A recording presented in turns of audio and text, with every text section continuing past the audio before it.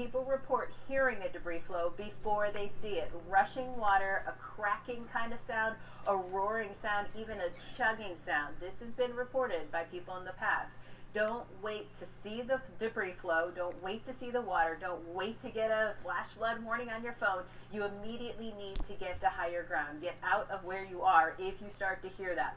101 for a high tomorrow, 50% chance for rain in the Tucson area. Oro Valley at 50%, 60 Benson, 70 for Tombstone and Bisbee, Sierra Vista, Nogales, as well as Sassabee. And we have two decent opportunities, it looks like, according to our future radar, for rain tomorrow in the Tucson area. One right around 6:15 in the afternoon, and then another one here kind of late, right around 9:45 through 10 o'clock. So do keep in mind you want to stay weather aware this weekend.